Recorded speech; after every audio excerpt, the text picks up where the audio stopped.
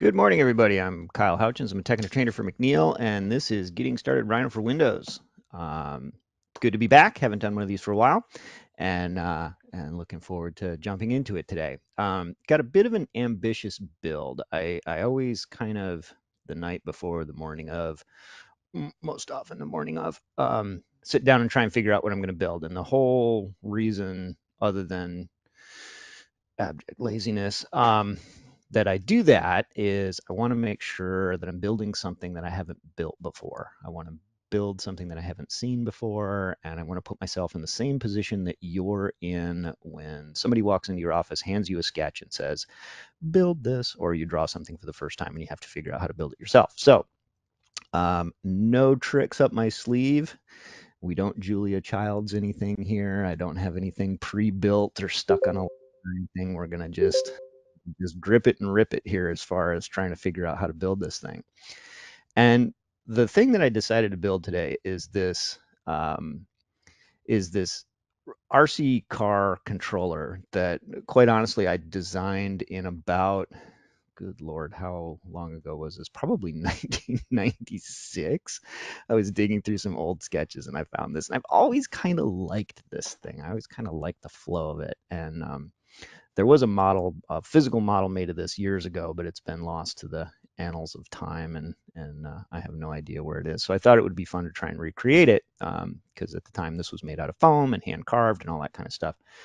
And we have much better tools than foam and hand carving now. So I wanted to talk about how you approach something like this. And the one of the important elements of this conversation is this concept of rule of three. We're going to do this in SubD, by the way.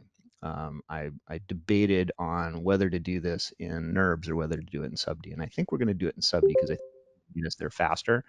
But the crux of this entire conversation is going to be this SubD rule of three video. And if you haven't seen this, it's definitely something I'm going to put in the chat here so that you can check it out. Um, it's definitely worth watching, and we will definitely cover a lot of the concepts here. But that video is dedicated specifically to Rule of Three, and this one is not. So I wanted to make sure you had that information before we got started. And so what we're going to do is spend just a couple of minutes talking about how to break this thing up, and the quick getting started primer on Rule of Three is it only takes 3 points to make a corner, right? If we're doing a NURBS corner and we've got, this is just our anchor, but this is our corner, 1, 2, 3, and then we've got our exit point. But if we look at the corner, it's made up of these 3 points. And if I move these points closer, the corner gets tighter. And if I move the points farther apart, magically speaking, the curve gets softer. SubD is the same thing. So if I get up here and I grab a cube and we look at the points of this cube, you'll see something really familiar.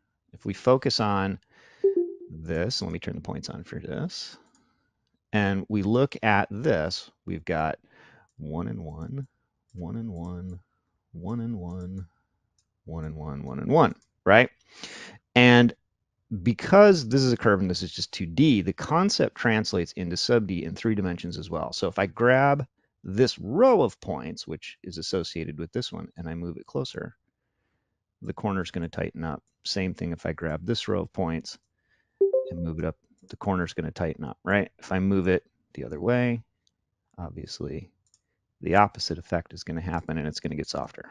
All right, that's the general gist of Rule of Three. 3 points to make a corner, not 5, not 10. You know, we don't make corners like this ever. We don't do that, right? We never make corners like this. And if you have curves that look like this, stop it. Stop it right now. It's only 3 points to make a corner. Fix your stuff. All right. That's what we're going to talk about. So with that in mind, what I want to do is just do a little breakdown on this and talk about how to analyze a sketch for rule of three and identify kind of what you want to aim for when you're building stuff. And since we know it only takes 3 points to make a corner, now we have to start identifying where the corners are, right? There's a corner right here. There's a corner, if we're taking this in a broad sense, there's a corner right here, right? And there's a corner right here, and there's a corner right here, right? So we have to start kind of looking at all of that stuff. There's actually a corner right here, right? And if we're going to be literal about this, we could say that our topology is actually something like this, right? And so we've got, if we have to bend this, I need an anchor, and I need a middle, and I need an end. There's going to be a little end here. So this actually 1, 2, 3, that satisfies rule of three. Now, we might need more, right? Because we might need to match topology with something else, or we might need to blend it in. But when we're laying this stuff out, that's how we start. And you'll see this when I jump into this just in a second, that to lay out this handle, I don't need a million patches in here, right? I don't need that much stuff. I need exactly 1, 2, 3. That is literally how I'm going to start this thing. And we're going to start in a really, really gross, really, really coarse, really, really chunky level and start laying this thing out. And then we're going to refine as we go. And obviously we're going to need to get into it because there's, corners and details and all that kind of stuff. But that's the basics of how we look at this stuff. And so then let's talk about the basics of starting a Rhino model. And basically what I do is I bring a picture in using the picture command, and I'll just do that really quick so you can see it. Run the picture command, pick your picture, drop it in the scene. If you need to determine scale, what I'd do is I would pick something recognizable like this knob. If I know this knob has to be 3 inches in diameter or whatever, I'll draw a circle that is 3 inches in diameter, right? And then I'll scale this drawing just using the scale tool until it matches that 3-inch diameter, right? So that's my 3-inch diameter, and I'm going fast. I'm not being super precise, but you get the general idea. I know this drawing is scaled correctly so that I know that anything I'm going to do from that point on is going to work, right? So we've got that figured out. Now, the next thing I want to do is I actually want to move this model out of, and I'm going to stick it down here near the origin just because I'm fussy. And I want to move it out of the modeling window. And the reason that I want to do that is because if I build a model and I switch to shaded view, my drawing is getting eaten by my model, right? So I'm going to take this thing and I'm going to slide it back in space so that I can see what's going on. I can see my reference, but if I'm in the front view, I can still see what's going on because my model is going to be sitting in front of this. All right. And so the cool thing about pictures versus background bitmap, if any of you are old enough to remember that command, is the fact that these are basically live objects. You can move them, you can scale them, you can copy them, you can rotate them. If you need a second version of it, you can just drag Gumball and tap Alt. We can, if we're setting up a 4-view, we could take this thing and rotate it and put it in this view, and we could set up a little reference cube and all that kind of stuff. But in this case, I've only got one sketch. I'm only working from the side view, so that's what I'm going to work with. So let's take this and throw it on a layer. I'm going to change the layer there, and I'm just going to double click to give this a name.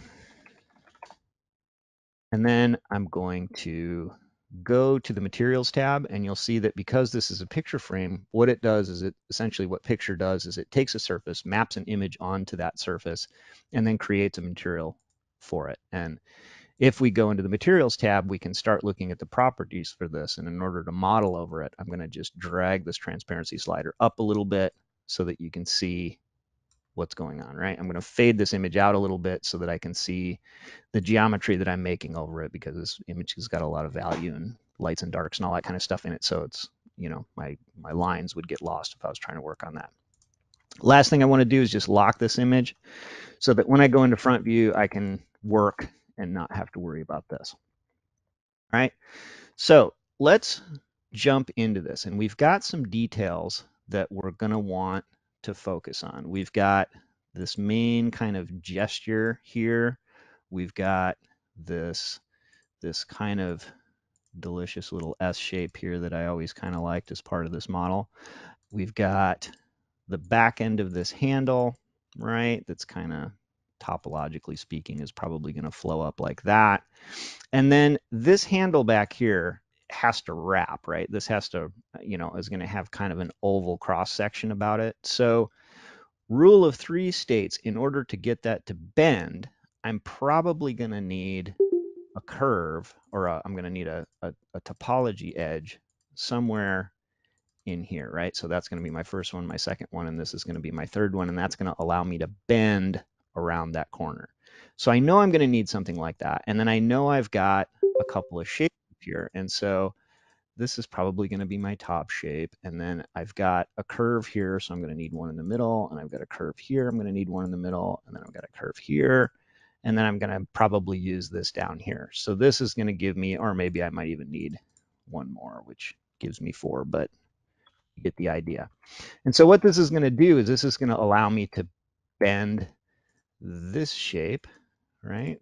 And then it's going to allow me to bend that shape. And that's going to give me my basic topology flow. So let's go ahead and just start doing that. And I'm going to go switch to the SubD tab. And I'm going to start with just a single face. And I just use an XY count of 1. And we can start at the top or the bottom. It doesn't really matter. I'm just going to drag out a face, and then I'm going to hit tab, and I'm going to switch to box mode. Now, I do a lot of sub-object selection when I do SubD, and so just assume that unless I call it out, I'm holding down Shift and Control and dragging either an edge, a face, or a point. In wireframe, you can only drag edges or points. You can't drag the face because there's no shading information unless you drag the entire thing. So I'm going to Control Shift drag this edge or this point, and I'm going to just move it to get somewhere in the neighborhood of kind of my shape. And I can Shift Control drag this entire edge, and I can move it around. And I'm going to play with it a little bit. Like maybe I need to go this far because that's kind of the apex of my corner. So this is my 1, 2, and then I'm going to have another one somewhere up here. So maybe this even needs to be higher. Maybe it even needs to come up higher like that. And then I'm going to Shift Control click this edge, and I'm going to drag this C-plane waffle, but I'm going to hold down Control, and you'll see that it switches from a move to an extrude. I'm going to pull this all the way up here, and then I'm going to Shift Control drag this point, and then I'm going to drag it down like this. Okay. So now what this does, and when I hit tab, you'll see, look at my shape is starting to appear here, right? And I can adjust that shape here, and I can start to get the shapes that I'm looking for. Now, we've got a long way to go, obviously, but you get the general idea. I don't have 50 faces here. I've got 2 with 3 edges. 1, 2, 3, right? Let's look at this next one. I'm going to do the same thing. I'm going to grab the C-plane waffle. I'm going to start dragging it, and I'm going to hold down. This is move. If I hold down Control, it goes to extrude. So that's going to be my second one, and that's going to be my third one. And I can steal edges from other things. So that like this still qualifies as rule of 3, 1, 2, 3, because that makes up this corner. But it also 1, 2, 3. It also makes up that corner. SubD kind of is cool like that because it works like that. And you can see I'm already starting to get this shape. Now, my corners are squeegee up here, and I don't like that. So I'm going to Shift Control drag those corners, and I'm going to just throw a crease on them, and that's going to give me that hard edge. I'm going to do the same thing down here. And I'm going to crease that, and that's going to give me that hard edge. And you can see like really quickly, I'm starting to get my shape. And I'm doing this all flat, by the way. The other video I want you to take a look at, if you haven't taken a look at it yet, is the paper doll hand. And it's this one, this paper doll modeling technique. And YouTube makes you watch an ad, which is a bummer, but that's the video. And so we're going to lay this all out flat, and then we're going to add shape later, right? So this is the first component that we've built. Now the next thing I'm going to do is I'm going to grab this. I'm going to go back to box mode, and I'm just going to grab this extrude dot, and I'm going to pull this out. Now, if this was a straight extrusion, I'd go all the way out here, and I would just land this kind of something like that. But I think that I'm going to want this to wrap a little bit. And right now I've already got 3 edges, so I could get a nice taper out of this from here. So I may leave that alone. I may need to add another edge somewhere, right kind of in this area right in here. But for now, I'm gonna leave it like that. Now, the next thing that we're going to want to jump into is the base for this thing. And there's 2 ways we could do this. I could just grab this one and I could just drag down, and then we could move this up like this, and then we could start out here like this and go from there, which I'm kind of down that path. I think I'm going to stay on that path. The other way to do this would be to actually build this as a separate piece and leave a little gap between here. And that isn't necessarily a terrible idea because we could always come back and blend this later. So if we decided we wanted to do that, I could actually take this and explode these guys and pull them off. And so these actually would be a separate piece now. And this little gap in here would allow us to have some sort of transition, right? So this would be our first edge, this would be our third edge, and we'd need to have an intermediary edge in between there, whether it was a blend or a fillet or however we wanted to do that. But I think I'm going to leave it attached for now, and that'll allow us to kind of follow along. Now we need to look at the next pieces in here, and this piece in the front. Excuse me, I'm going to mute again. My throat is misbehaving on me.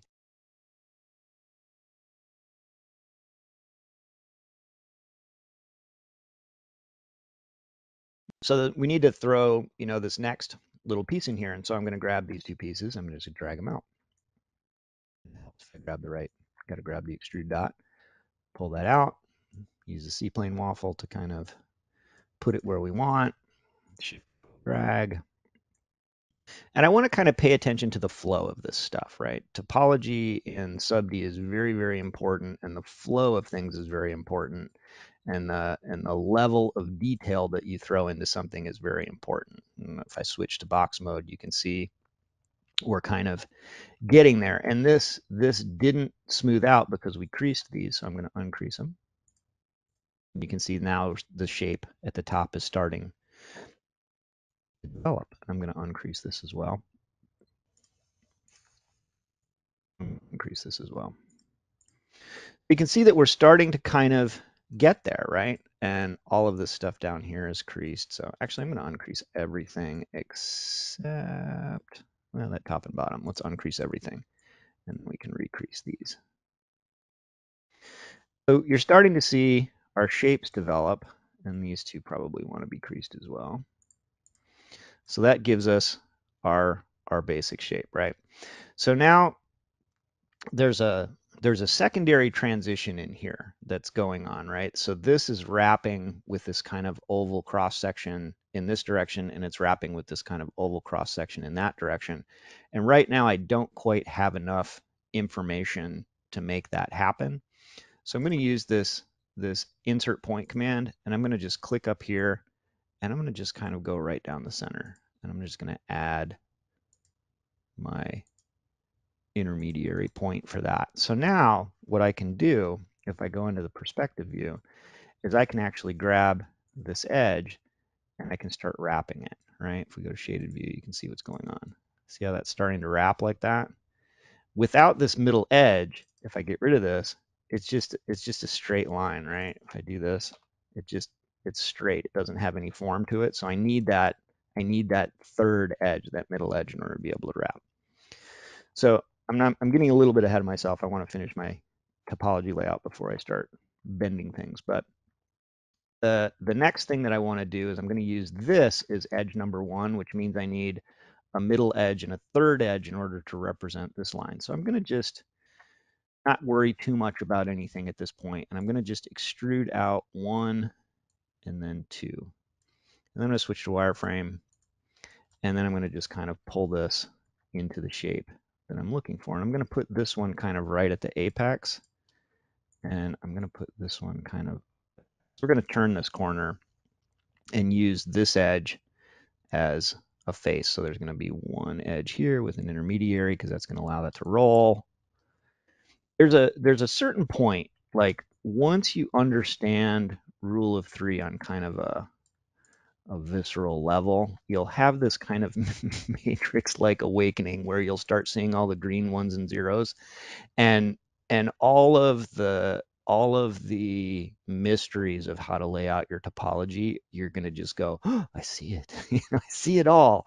And that's a really exciting moment, right? And so I'm gonna just keep saying it over and over again until it starts clicking and you guys start kind of feeling it.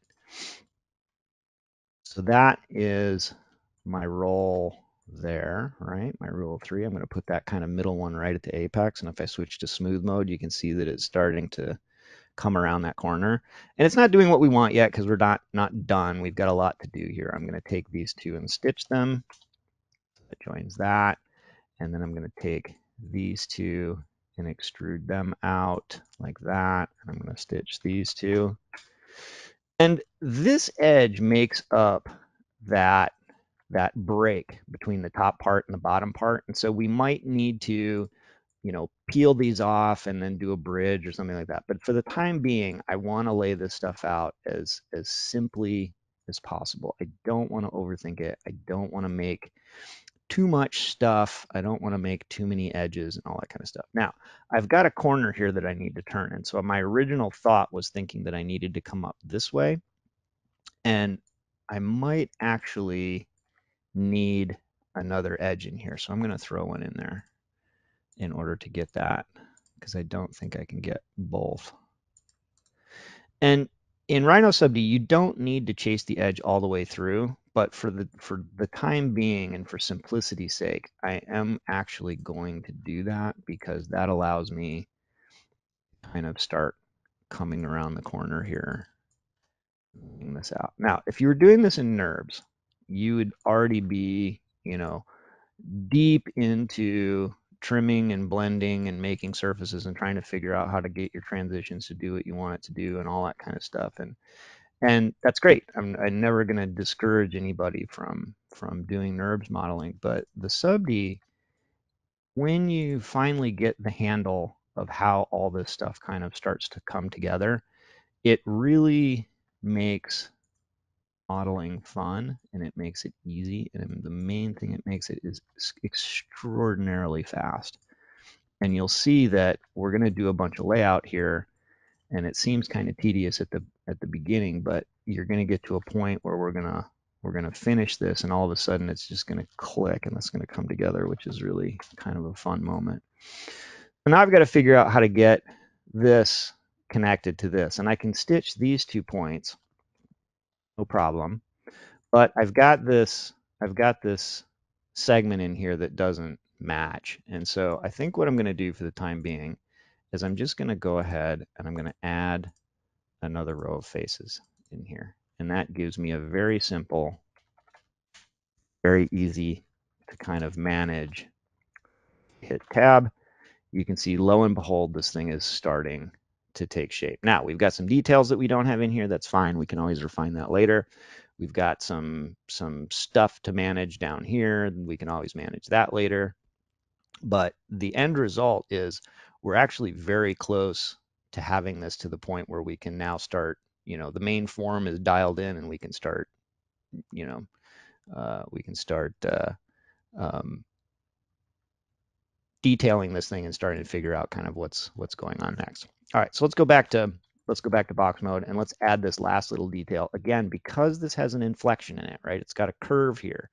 This is going to be my first edge. I'm going to need a second one, and then I'm going to need a third one. So I'm going to take these 3 edges, and I'm going to just extrude straight down once. I'm going to extrude straight down again, and then I'm going to grab this edge, relocate my gumball to here, and then just click 0 and scale it. That's going to flatten it out.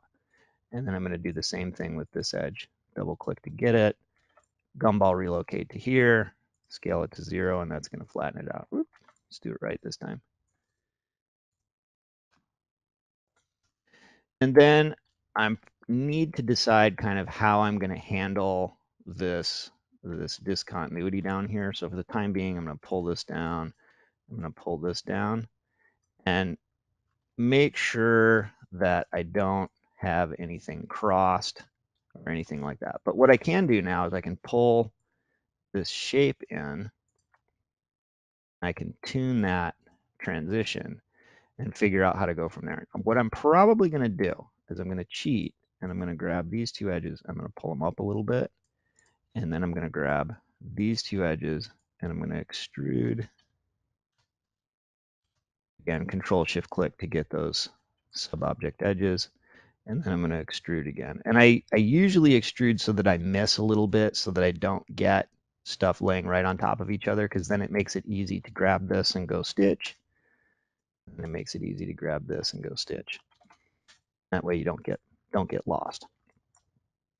Now I can take and I can either override my sketch and I can have this be the bottom, right? Like that. And I'm going to grab these guys and I'm going to just scale it just a little bit like that. So that can be my new bottom. Maybe that's the way this ends up resolving, is this is going to roll over and make the bottom. We can always figure that out later. I can stitch these. We can add, remove, use an N-gon or anything like that. So and that's going to give us kind of what we need in order to be able to do that. Now, there is a little detail right here. I may cheat with that and just add an N-gon by adding a single point right there and just pulling that into a 5-sided surface. We can always refine that later, so I'm not going to worry about that for the time being. I hit tab, you can see, lo and behold, the thing has kind of developed, and I'm going to increase this one. That gives me that sharpness. And then I can start just kind of refining my shapes, right? And I always say model in box mode, refine in smooth mode, because it helps you to be able to keep track of, how these things go. And you can see that like the forms on this probably are going to need some adjusting and things like that. But we've got the basics of what our model is going to do. I'm going to increase this one. And that's the basic layout. Start very easily refining our shapes. And you always have to make that decision, like, is the sketch the driving force here, or is the model the driving force here? I tend to try and make my decisions in 3D because the models tend to, be more accurate instead of my coffee jitter hand sketches. So now let's start adding some shape to this. And I like to do this in shaded view because this is kind of where the fun begins. So now I can grab some edges and I can start saying, well, I'm going to pull this around and make this edge. I'm going to grab this point and I'm going to pull it in. And then I'm going to grab this point, start just tucking that detail in, right? And that's starting to do kind of what I wanted it to do. Maybe this point needs to line up with that point. And this edge, maybe we wrap this edge just a little bit. And because we kept it simple, right? These are all easy things to manage. Now we can start doing things like, do I need these edges? If I pull those out, what happens to the model? Look at it and say, did that do what I wanted it to do or not? In this case, I kind of like that highlight that's appearing right there. That feels like kind of a cool thing for your thumb to be able to grab a hold of. So I'm going to leave it. And then let's grab this entire edge. Let's pull this in like that. And it probably is going to want to go in this far, so I'm going to snap it to that. And then this edge right here feels like it's going to be kind of flat, but I also feel like this edge up here needs a transition. So maybe what I'm going to do is let's mirror this for the time being. And actually, I'm going to go to top view and put this around the origin so that I can use mirror effectively. And I don't have a dimension for how big this thing is, so, or how wide it is, so I'm just kind of eyeballing it. I'm just going to mirror this, and I did mirror this with history, so I'm actually going to kill my history because I don't want it to historically update. And so now I can start doing things like I can take this edge here, oops, two ends, and then double click in the middle in order to fill it in. And I can either bridge this or I can stitch it. And if I stitch it, I get that I actually kind of like. So I think I'm going to roll with that. And then this back here, I can decide whether I want that to kind of taper out like that or whether I want it to be flatter. If I want it to be flatter, what I would probably do is extrude, if we go back to box mode, would probably extrude these edges out and then maybe make a four-sided surface right there or something. Let's see. What happens if we bridge this? Bridge, and I'm going to do it with two segments so that I get a center line. And I could actually just stitch this. Let's do that.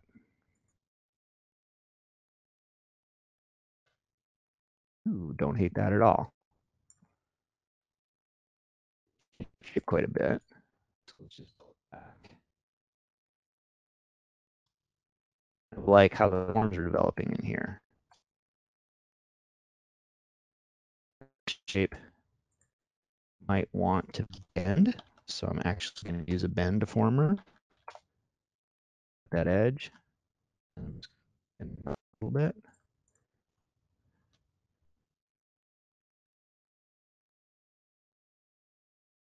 This point crease is.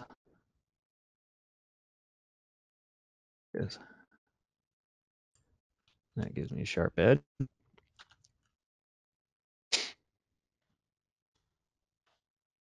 And we're starting to kind of get basics of our shape, right? Now, if I want this top edge to be fairly sharp, which I think I do, I think what I'm going to do, I'm actually going to bridge. I'm going to bridge these two edges together. Notice I didn't grab the end of it, right? And I'm going to let that go like that, but I'm actually going to come back and crease these. Let that kind of even bring it down here. Like that. Maybe I'll even increase this point. Nope, don't like that.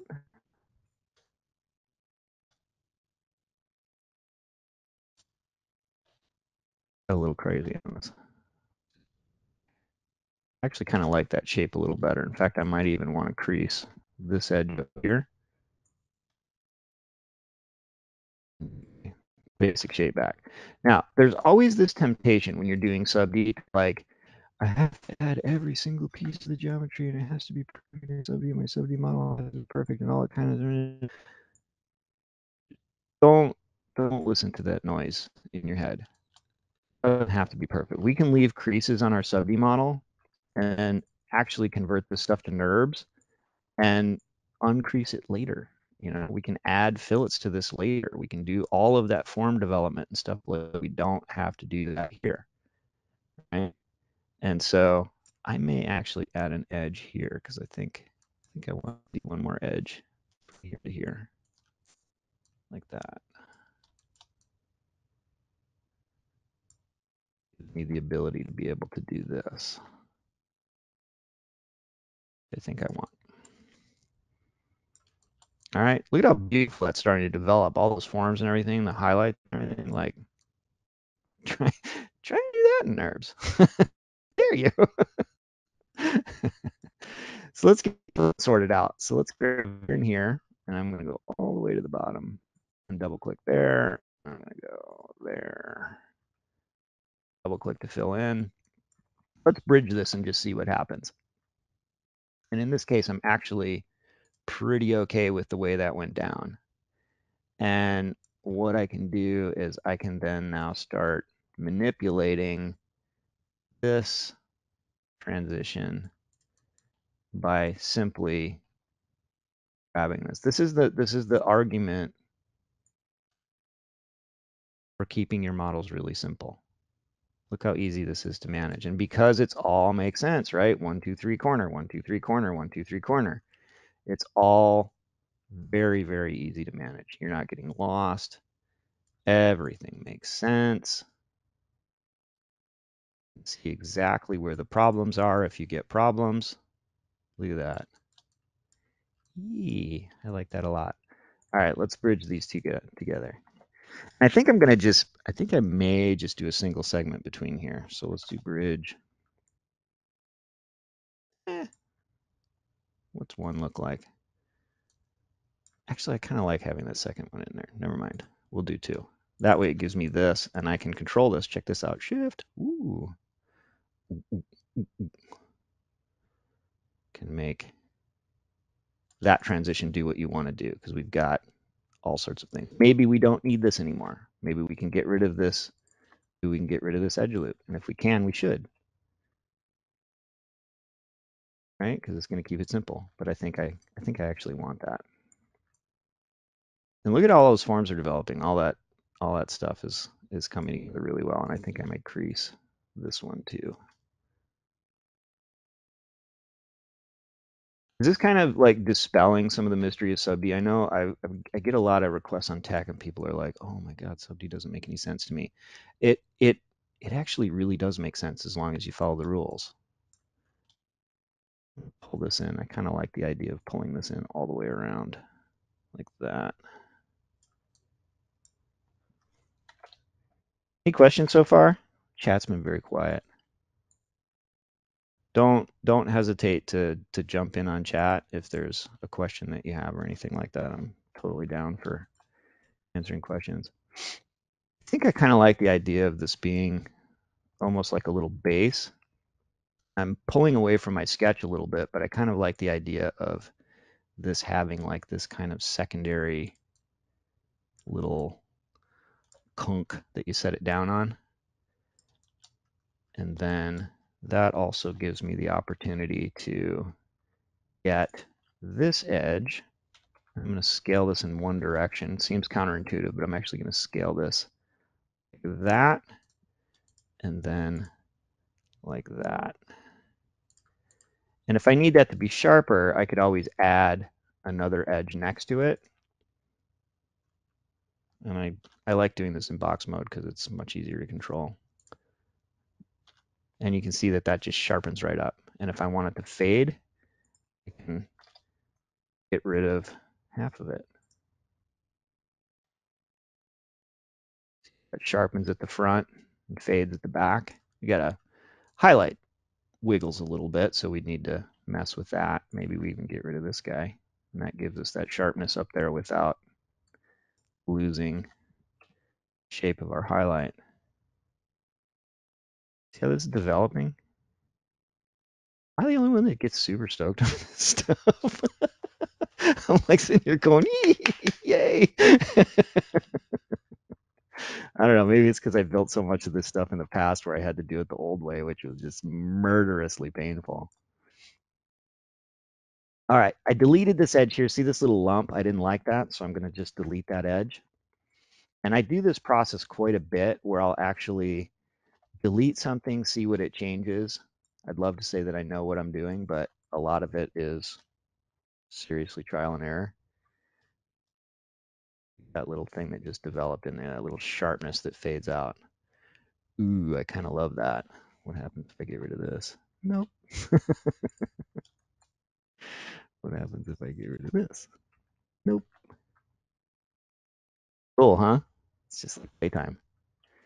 All right, now there is a little detail here that I missed, and it remains to be seen like And if I was following, like, standard design practice, I'd probably print one of these at this point right now.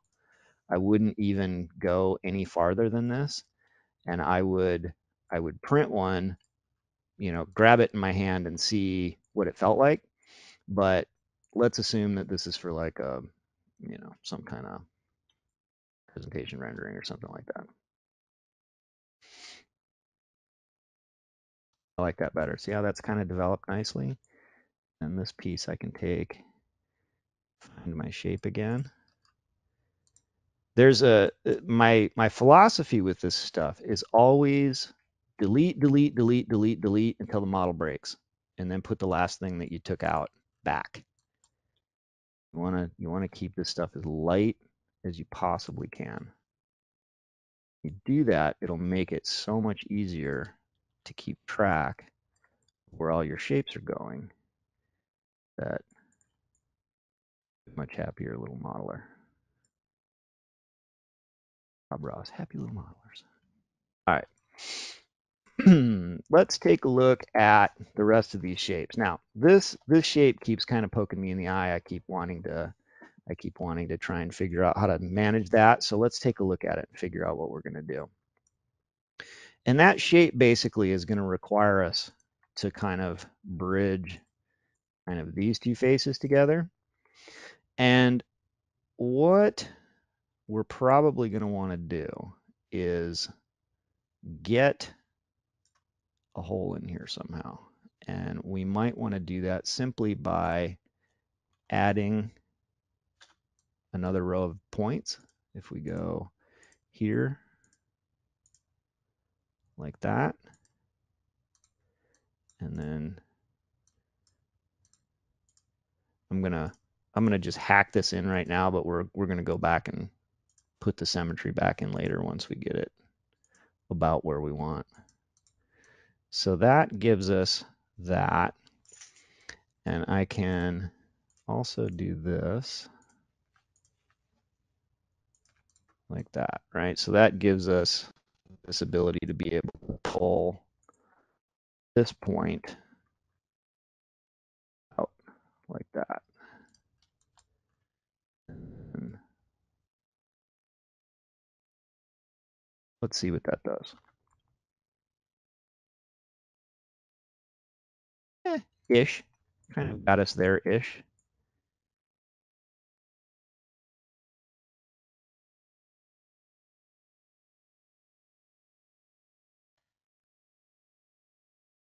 I don't like what's going on with the topology there, so we need to figure out how to do this a little bit better.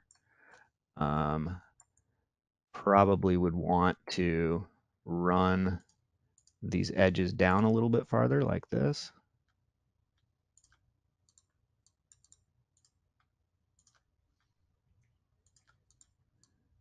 That I'm okay with. Even though it softened that back up a little bit, I kind of feel like that looks okay. And this edge and this edge probably need to come apart like that.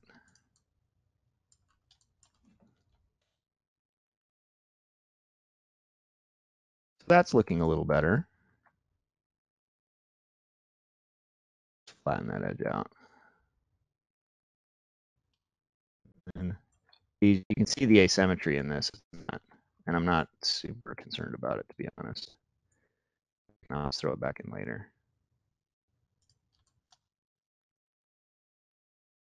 Now, we've done some topology messing around here. So I'm doing this in smooth mode, which I violating my own rules here. Typically what I want to do is not do this kind of stuff in smooth mode. I'd go in box mode to make sure that I haven't made a mess. And in this case, it looks like I'm in pretty good shape if I put this in shaded mode. What I don't want to do is see stuff like this. See this? That's a mess. I don't want to do that. So I'm going to straighten that out. And I've got a four-sided surface back here, but I don't actually it's two three-sided, never mind. I don't really need that, so I'm going to just stitch it and make it go away. And that will resolve a little bit of that mess. And then I can always worry about what it's doing later. So it looks like we're a lot closer to our art now.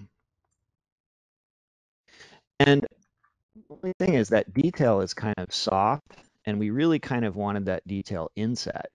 So what I'm going to do is I'm going to grab this, and I'm actually going to insert edges on both sides, and I'm also going to do this box mode. Same thing over here.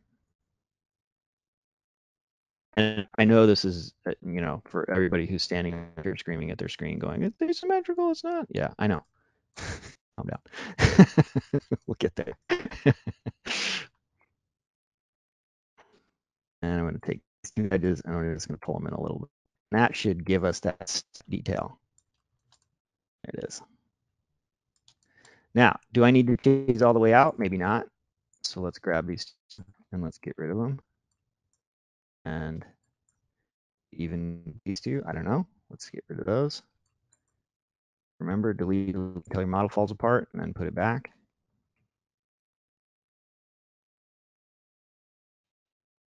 A lot of times I'll throw stuff in and I don't necessarily know if I need it or not.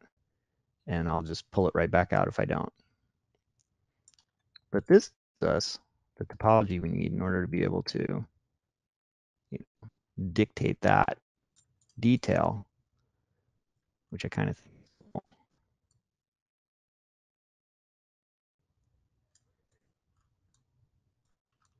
If we go to rendered mode, and off on that. I'm pretty good about that all over.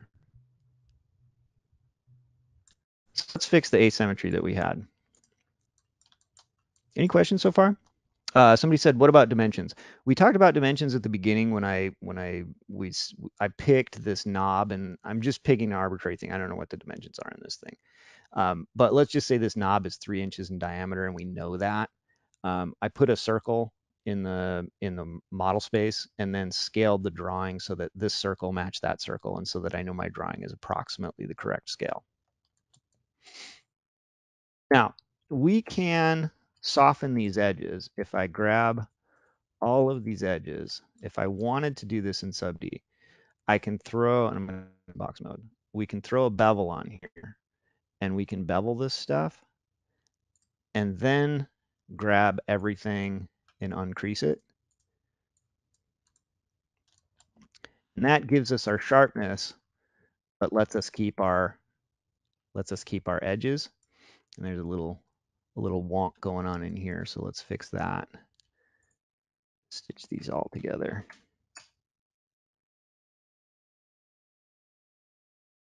Control Shift clicking, and then I have a hotkey set up for stitch, so even stitch a few things at a time if you want. I can do this and this and this, and I can stitch those and collapse them all.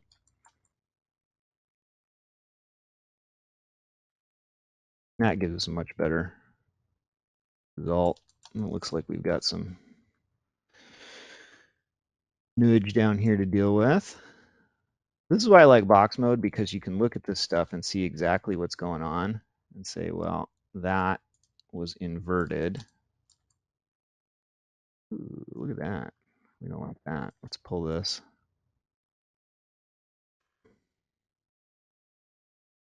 Ah, there's an edge, a point hiding in here. So let's pull this guy forward.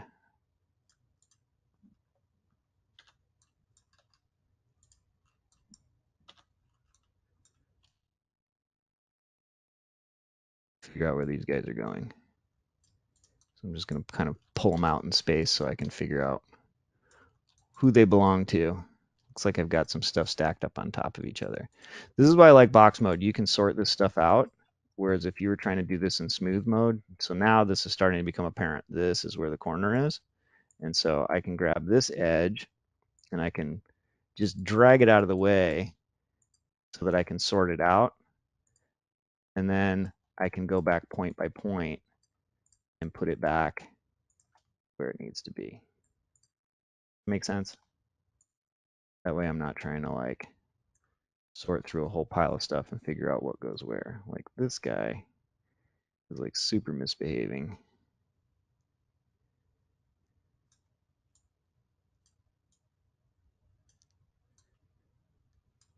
And it looks like something is folded on top of each.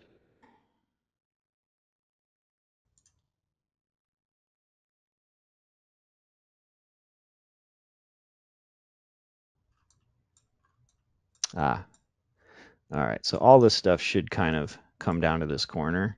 So let's stitch this one and this one. And then let's stitch this and this. There. And oops.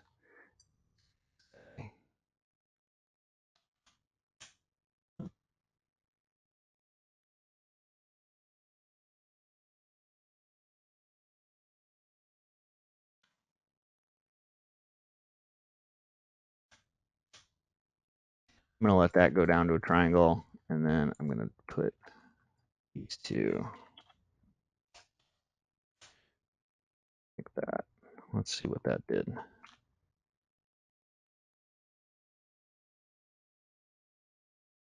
That's a little messy. So let's see if we can clean up. Let's see if we stitch these two.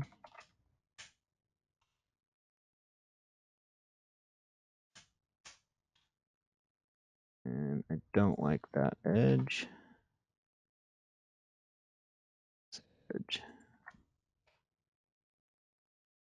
That edge.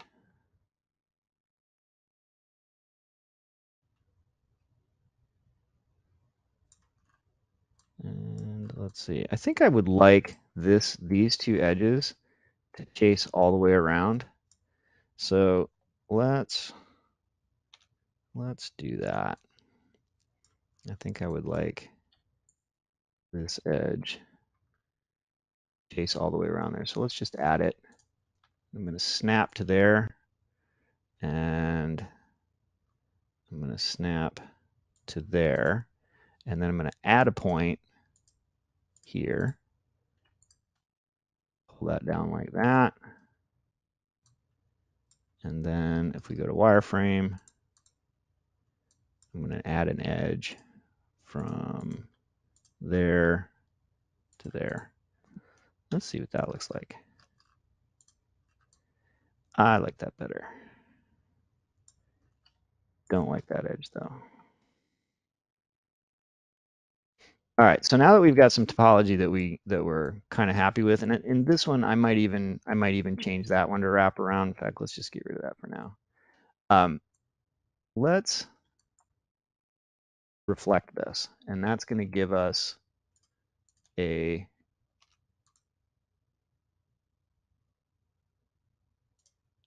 symmetrical model.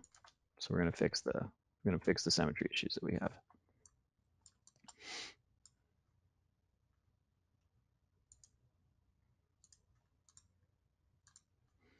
And that just goes and very quickly does it. Now the cool thing about this is this is actually in symmetry mode. So as we model, we're modeling across the center line.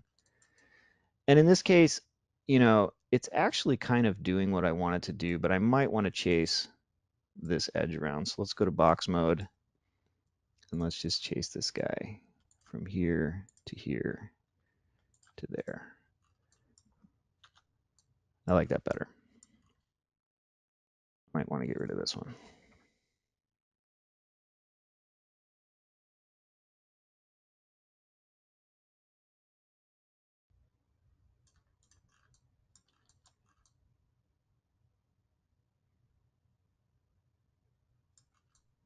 I think that's pretty much doing what I want it to do. So let's throw material on it and just take a peek. If we throw paint on here, we're at 10. I want to try and wrap this up in like the next 15 minutes.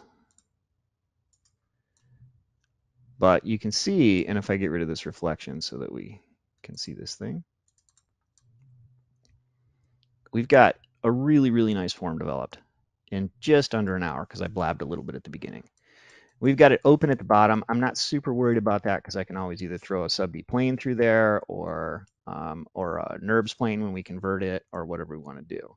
But that gives us, pretty much the basis of this thing. And the cool thing about this, and this is what I would do at this point, is I would actually close up the bottom of this, and then I would throw this through a printer, and I would hold it in my hand. and see how it feels. And because it's SubD, if we need to modify something, it's super easy to do. We can just go ahead and start dragging edges around and fix it. And that's the one of the beautiful things about SubD is we can, do those kind of modifications and really end up with something that, fits and works and is really pretty fantastic. So here, what I would do is I would probably simply just grab these edges and I would just leave this.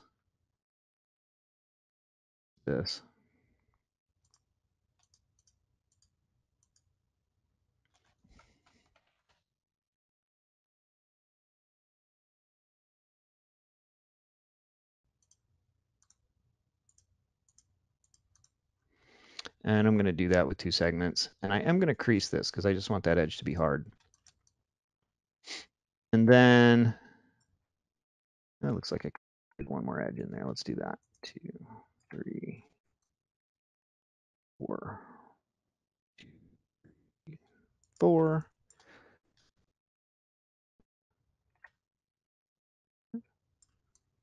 Oop, got one too many. That count didn't make sense. Bridge with a crease.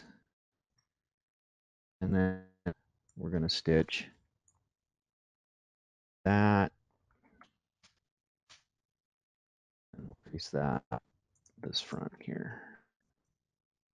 That gives us a hard edge. And then for this, I'm simply going to just take this and I'm going to stitch, but I'm going to make my stitch location this end, and then I'm going to crease this edge. And creases, I try to stay away from creases usually. In this particular case, it works good for this cap, and then I can always, once I convert to NURBS, this edge actually I could throw a fillet on it if I wanted to.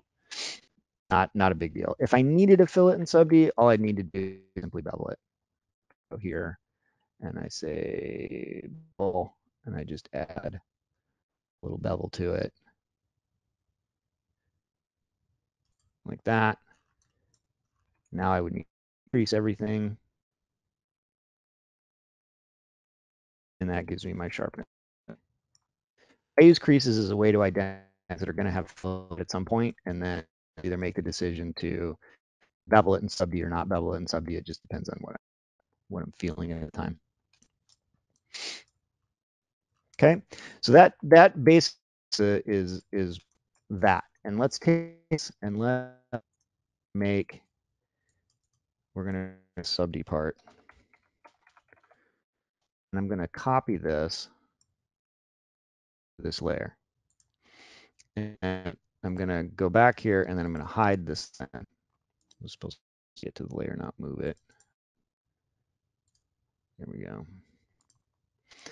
And so I've always got a record of this. I've always that I've saved, and I'm actually even going to lock that layer so that I can't mess with this. And then I'm going to run to NURBS. And I'm going to run this and let it convert to a NURBS object. I'm going to do SubD. So this is now a closed poly surface. This is something that you could send to SolidWorks. This is something that you could print. This is something that you could, who you want to do. So I'm going to develop this a little bit further because now this is just a regular Rhino model. And we can do things like we can start adding trigger points and the knob, all that kind of stuff. Okay, so let's do the knob because that's one of the features. And this is kind of a cool way of doing this. Instead of just revolving this, which you can do, there is a way to do this with space that's nice and interactive. And just isolate it for the time being. And this should have caps on it. It doesn't, so let's cap it. And what we're going to do is I'm just simply going to draw where my transitions are going to be. So there's going to be a transition there. There's going to be a transition here. There's going to be a transition here. Like that. There's going to be another one here. Now, could you revolve? Absolutely. Absolutely no reason why you wouldn't do that. But I want to show you this because it's kind of cool. Revolve, you have to kind of predict what the shape is going to be from your profile curve. Some people are really good at that. I'm not. So let's go to split face. Let's spell it right. So, we don't want to do that. I'm going to use curves. And I'm going to just drag all these curves. I'm going to split this. It's going to keep it a poly surface. This is still, it hasn't unjoined anything. This is still a solid poly surface. But this out. Now I can do things like grab this edge and I can just pull this. Doop. And then I can pull this one. What do you think? Check this out. If I want to do a little thing here, I can just, right? That's cool. Look at it, you can make your decisions in 3D and say, oh, well, I don't really like that relationship, so I'm going to pull this out. I like that relationship a lot better, but this is now too set, so I'm going to pull this back out. And then you can refine this even further and do things like, you know, all the other fun stuff that we normally do in NURBS, which is like, you know, we can do bevels on things and things like that. Start adding some more detail here. But it's a very interactive, like kind of fun way to interact with your model and make decisions in 3D instead of, you know, just kind of relying on the curves. And it feels a little bit more kind of artistic to me as far as being able to you know, develop in the way that you want it to develop. And check this out. So this thing is dead flat, and I don't really like flat. So what I'm going to do is I'm going to actually change the degree on this, and I'm going to change it from degree 2 to degree 3. And I'm going to grab center row here.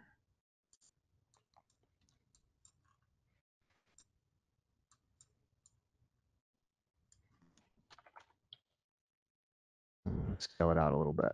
Now, some of you who are really paying attention will notice that the edge of this has changed a little.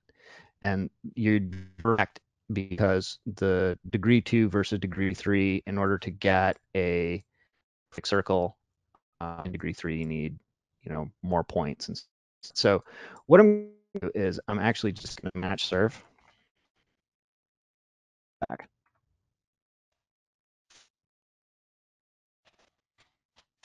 Typing. I'm just going to do it position. And it can't do it because I need to refine. So we're going to have to add some more points in there. And this goes right back to where it was supposed to be in place. Up. Close poly surface. Go. If we want to add some fillets on there or whatever, we can do that later. And we need to add our little axle dude in here. So we can scale this down. Shoot it out. Love modeling when you don't have to touch modeling. That's our wheel. We can decide whether it's too big, to, you know, or whatever we want to do, right? So there's that. We've got our details on the top here. I'm going to just lie, cheat, and steal those.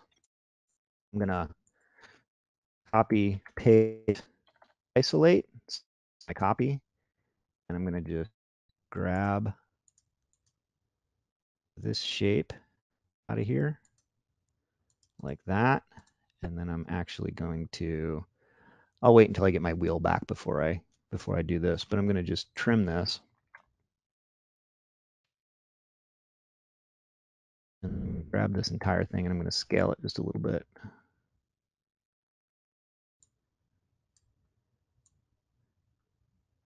Like that.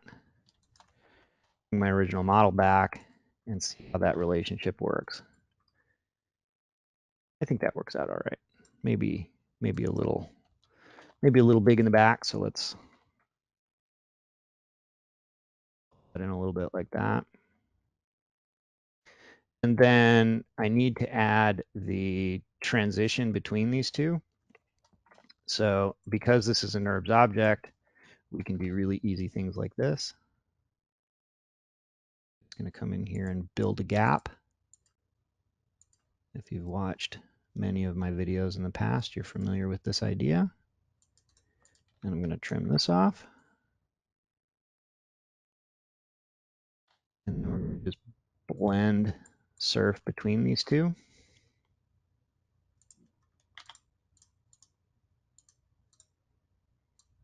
And I'm going to go tangency. Nobody needs to get crazy. And I'm going to add some shapes just to help it find its way around these corners.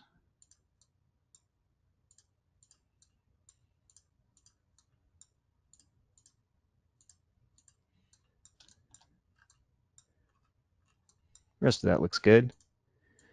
Join. See how nicely SubD and Nurbs are working together?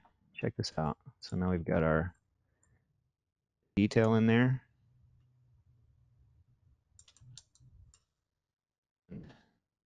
And add that secondary detail. Wheel in this kind of like curve shape. I'm going to use the center of that to dictate kind of where that lands.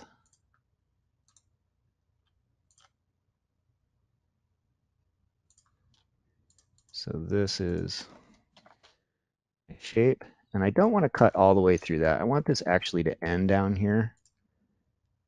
So I'm going to do that. And I'm going to do this. And I'm going to grab these two. And this is a tool I like that a lot of people don't know about called Curve Boolean. I delete all the input. And then I'm just going to click here. And it's going to keep just that little section of model. And then what I'm going to do is I'm actually going to, let's see, am I going to split? How am I going to do this? Let's do it. Let's do it the fun way. So I'm going to grab this guy. I'm going to make a cookie cutter. I'm going to cap it. This is a solid object. And then I'm going to Boolean subtract. I'm going to keep my stuff, right? I'm going to subtract from this using this, and I'm not going to delete the inputs. And that's going to give me that. Then I'm going to take this and I'm going to just pull it in a little bit like that. Just squish it in. And then I'm going to actually move it down just a tiny hair like that, just to nip off the top of it. Let's do it like that. Does that look with our wheel?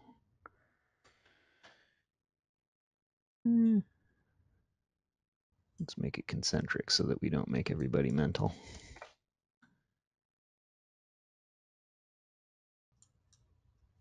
And then we'll now subtract this from that. And we've got our little detail built in there.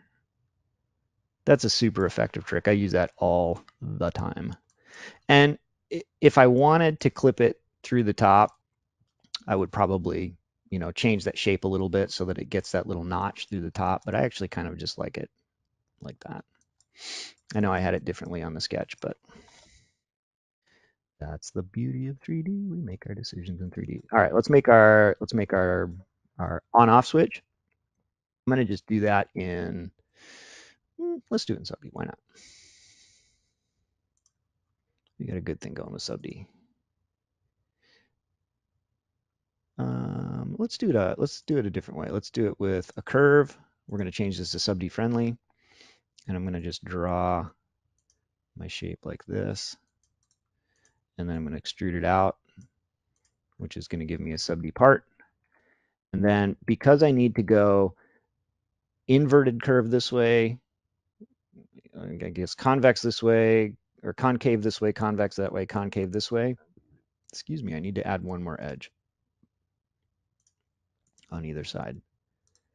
So I want to add one there, and I want to add one there.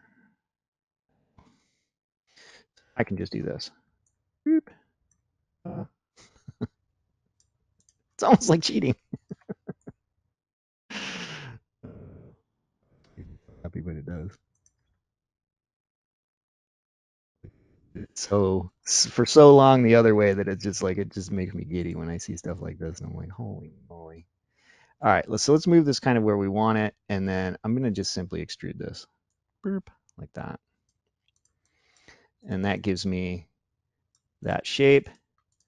And then I'm going to reflect this, even though it's not the right, it's not the right width. I'm going to reflect it just because I'm lazy. And I want to get the whole shape. And then I'm going to just scale it back to its normal spot and then kind of drop it in the middle.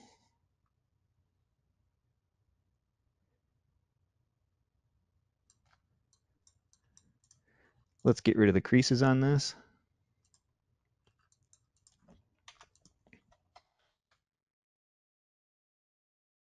Might want to keep the creases on the bottom, but let's get rid of these.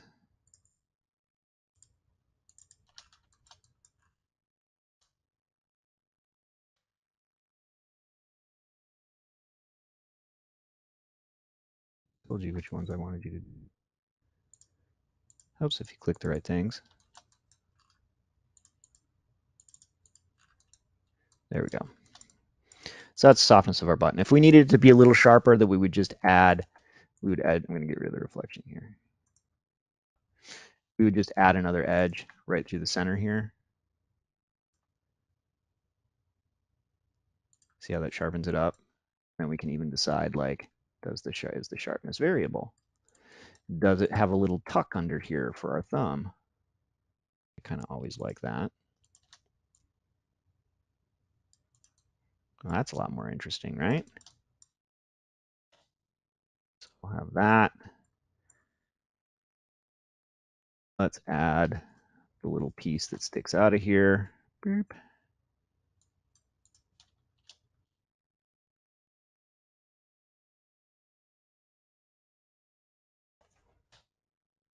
But it doesn't have like a weird gap underneath it for the rendering. And then if we wanted that to be softer, we could bevel it just a little bit. And then uncrease everything. People ask me all the time, why do you crease it and then bevel it and then uncrease it? It just helps me visualize kind of where the bevel is going to go and make sure that it's doing the right thing that it's supposed to do.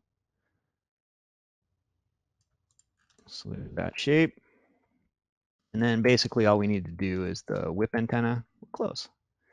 10, 12. Will he make it? I'll probably do this just strictly out of NURBS. Although it is so easy to do in SubD. Let's do it in SubD. Oh boy. All right, and then our direction, we're gonna do it this way, like that. This out like that.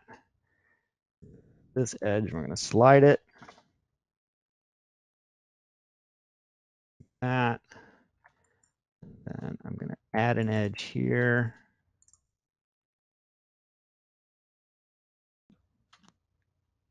Like that. And grab all of these faces. Let's see, here's a fun trick. Shift Alt, right mouse button rotates the screen and allows you to be able to drag something. If you go back to perspective view, you get it back. Out like that. That gives us our little tip. Trinket. That.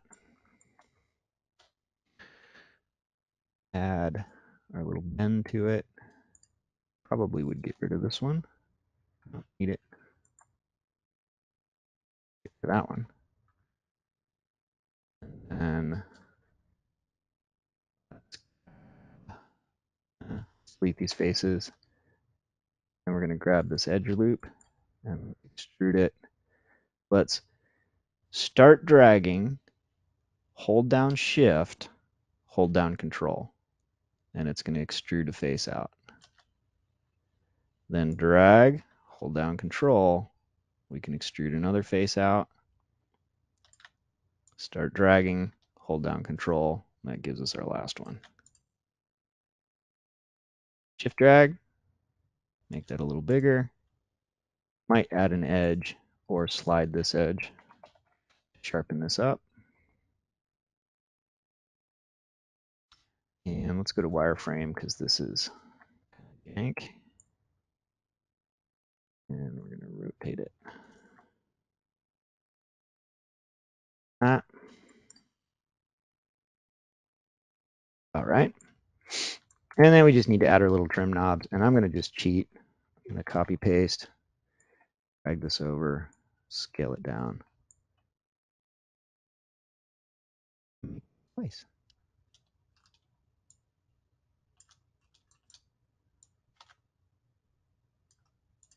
And then just make sure they're positioned correct.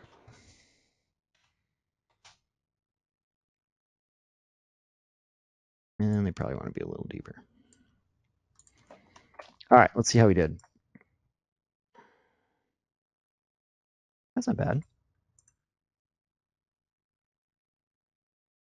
Throw a few materials on here. I'm going to just use super basic materials. Plastic, that's going to be black. Okay, we're going to frost it a little bit so that it's matte. Assign it to that and that.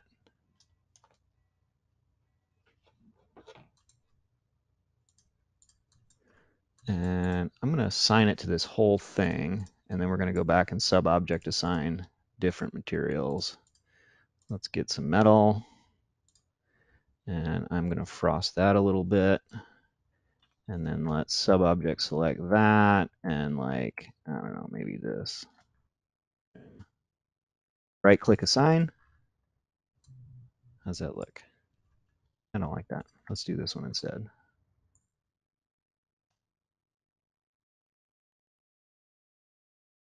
Oh, it's so much more fun than how it used to be. It used to be so painful to be able to do this stuff. All right, so now we've got kind of our controller. Rid of that. And, you know, we could even do things like we could start breaking this up in material. So if we go to shaded mode and we said there actually is a really kind of a convenient material break with the way these surfaces, this topology is laid out. Check this out. So grab all of this stuff.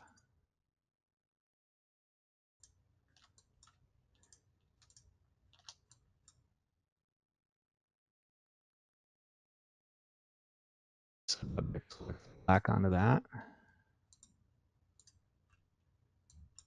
It's like cheating. And if we didn't like that, we could split this surface, right, down here. And we could add a texture to it if we wanted to, like if we added a little speckle texture and we made it extra small. When you zoom in here, you'll see that that texture is on there. Maybe we make it a little bigger.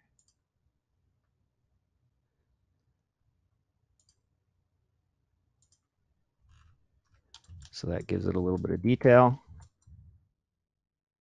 Bottom of this thing is black.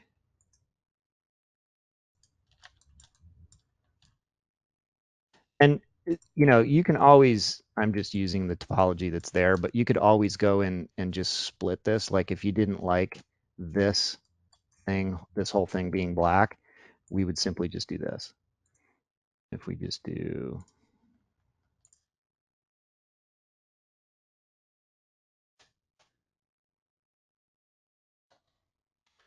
face with a curve, and then, didn't do it. Let's pull it out.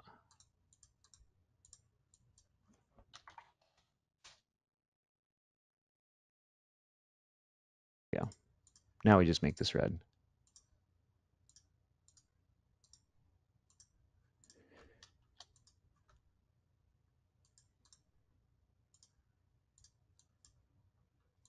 Why you misbehave?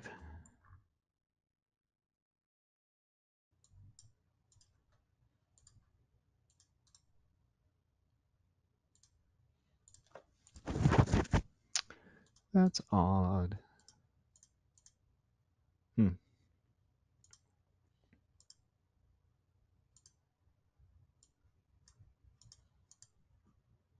Very strange that that's not accepting that.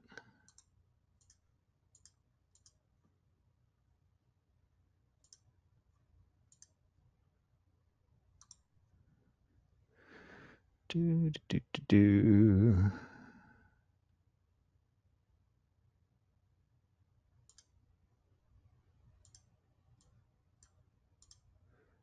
gotta, it's not letting go of that sub-object selection. That's odd.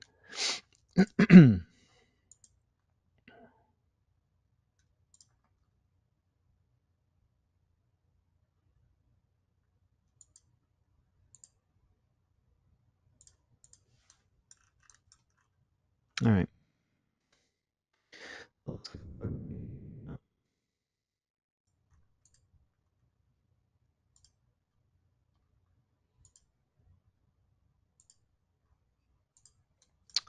Weird. Go. Well, there you go. Yeah.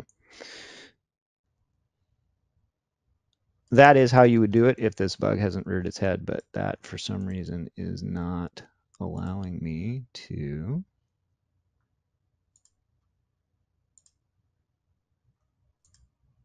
remove that material. Very odd. Never seen that happen before.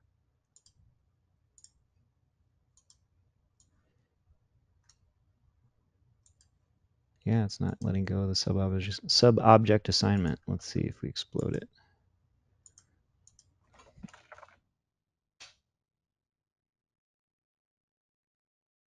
Curious.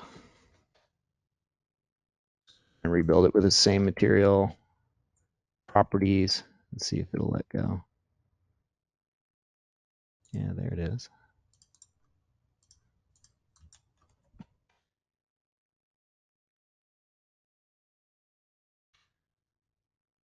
Show you.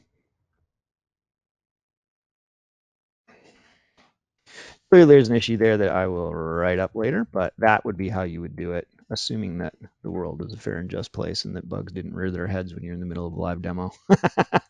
But there you have it. Any questions as to what we've got here? Any questions about what's going on or anything like that? 1022, not bad. I was aiming for 1015, so. And then if we wanted to throw together a rendering of this, we would simply just throw this into ray trace mode and call it a day. Fantastic. Alrighty. Thanks for joining me. My name is Kyle Houchins, technical trainer for McNeil. This is Getting Started with Rhino for Windows. Go make great stuff. Thanks. Bye.